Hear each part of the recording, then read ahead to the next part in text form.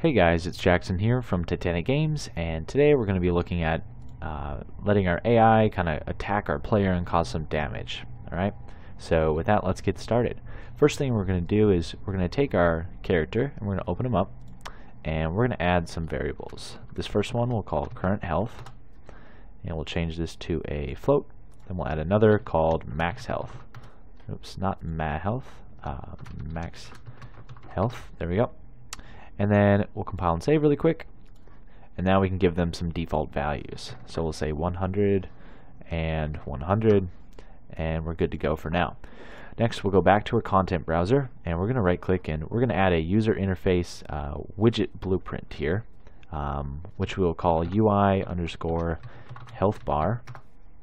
Okay, and we'll open this up, and basically this is just going to be a visual representation on the screen of our character's health. So we'll take a progress bar here, drag it and drop it onto the canvas panel, and then we'll kind of reposition it a little bit, something like that maybe. Alright, then we're going to go over under the details panel to the progress section, and by percent we're going to add a binding, so create a binding, and this is going to create a function that called get percent, and it's basically just trying to get the percent value for our bar.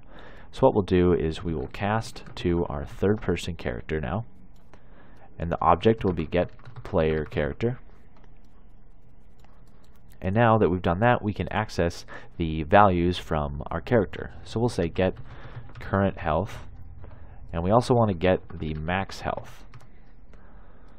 Alright, so what we'll do next is we're going to do a simple float divided by float division here, and that'll convert these values here to a percent, and then we'll plug that into the return value. So we should be good to go. The only thing now is when you compile, it's going to say there's a little note here, just that saying that the cast failed doesn't end with a return node, but that isn't really something you need to worry with right now. So we can go back to our third person character, and on event begin play, we want to create a widget, that widget being our our health bar.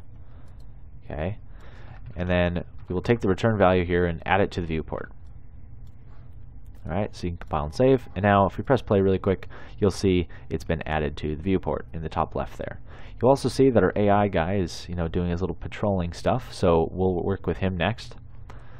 We'll go back to the content browser, and we'll go into our AI folder and open up our AI character. So if you recall, we have some kind of states already in place. We have like a roaming state, a chase, and a patrol.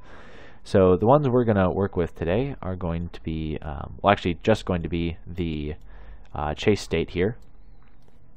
So, but we're also going to be using this pawn sensing component that we added a while back. If you don't remember how we added that, we just type pawn sensing, and you can add it like that. But built into the pawn sensing, right, is some hearing and seeing functions. So we're going to use this on see pawn. Okay, so we'll click add, and that'll add that onto our on see pawn, and basically it just returns whatever pawn that it sees. Okay, so we're going to take this pawn and we are going to cast it to our third person character. So basically, if it's our character, then we want to tell the pawn or this AI to chase him. Okay, so we'll drag off and we'll say chase player. Now we're going to change up this chase player event a little bit, just so to kind of make things, I guess, run a little better. So we're going to click on the event, and we're going to add a new input, and we'll just call this player to chase. Okay, and we'll change this to a pawn. Alright, and so now we can take this and plug it into target actor rather than doing the get player character. Alright, and so now if we go back down here to our on pawn sensing, we will take our third person character and pass it through as the player to chase. Okay, so I'll just comment this out saying chase player when we see the pawn, or yeah, when we see them. That'll be fine.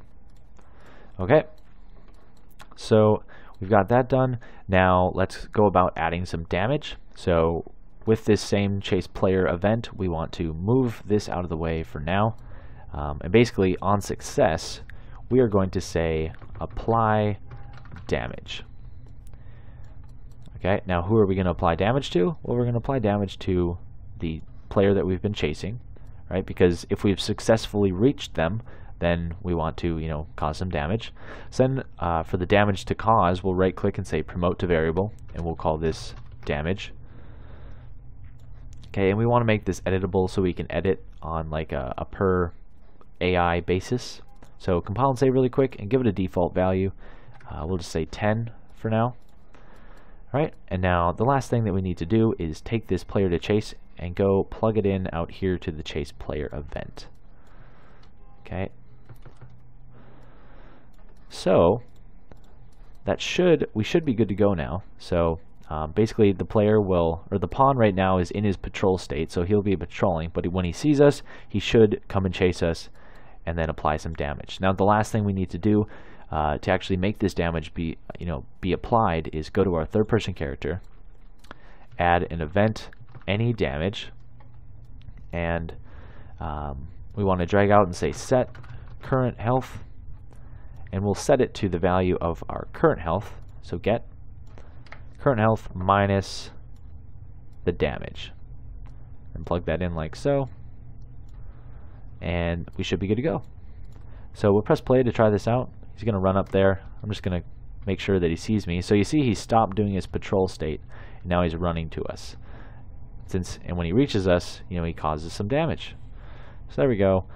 Now technically we're dead right now, right? But he's still going to chase us and still going to try to cause damage to us. So let's fix that. Let's make him go back to doing whatever he was doing before. Okay? So what we're going to do is, in our third person character, we're going to take our current health and say, is it less than or equal to 0?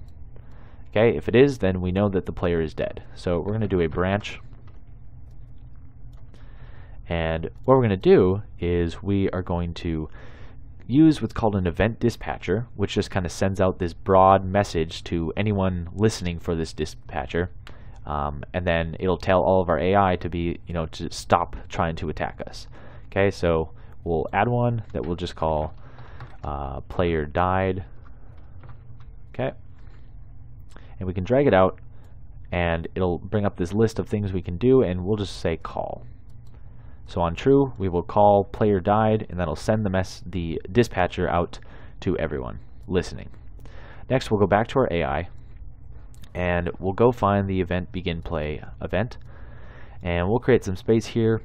And what we want to do is cast to our third person character. For the object, again, we want to get the player character. And now that we've casted to our character, we can drag off of as third person and say, we'll say assign player died. So what this will do is it will create a binding to the player died dispatcher, and then it will also create an event that is assigned to that binding. So basically, whenever the dispatcher is called, the event that's been assigned to it will fire. So if that didn't make any sense, I recommend looking into event dispatchers because they can be pretty useful sometimes. So we'll go ahead and say assigned player died, and you see it added this event, and we will rename this to reset AI. Okay. So we'll reorganize a little bit, connect the cast to bind event, and then we'll hook this back up to the switch on the state. Okay. So next, what we need to do is take our pawn sensing component, drag it out here. All right. And now it'll create a get of it, and well, if we click on it, we'll look over here in the details panel, and we'll see that it has this enable sensing updates. All right. So basically, every 0.5 seconds it updates, which allows it to be able to see us, right? It allows it to be able to sense us. And so all we need to do is just drag off and turn that off. So we'll say set what is it called, set sensing, set sensing updates enabled. Okay, so we'll set that to false. Alright, and that will basically stop our player or our AI from being able to sense the player. Okay. And then after that, we want to tell him to return to whatever state he was doing. So we'll just take all of this logic right here, Control C, Control V, and paste it. And then we'll just go back to doing what they were doing. So let's try this out. Let's press play. There he is. He's going to do his thing. I'm just going to get closer to him so we can die faster. He'll come over. He'll start attacking us like that. And once, you know, we're dead, well, I guess he's going to try to sense us again. Well, that's pretty strange. Usually this works. I don't know if it's just a bug or not, because we're essentially here enabling this, right, which allows the AI, you know, to be able to update his senses, so, you know, allows him to be able to see things or hear things. And I know when you untick it, it works, so not sure why it's not behaving.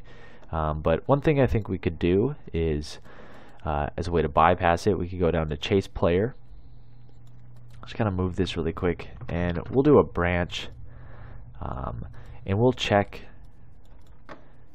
if that, yeah, we'll get the pawn sensing really quick, and we'll say get enabled sensing updates.